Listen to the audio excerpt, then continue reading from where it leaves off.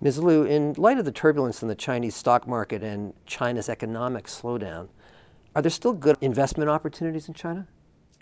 Yes, I definitely think there's a lot of very good but different kind of opportunities in the Chinese market. The China still is a very vibrant with very high growth potential, and we believe that the growth is all in the private sector where it caters to the consumers and the services.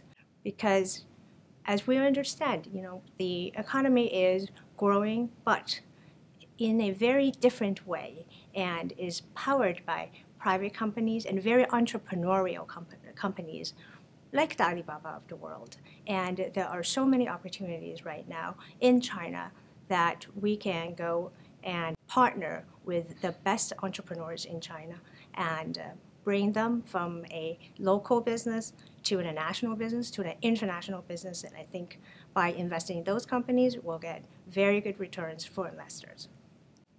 My name is Liu Ling. I'm a managing director at New China Capital Management.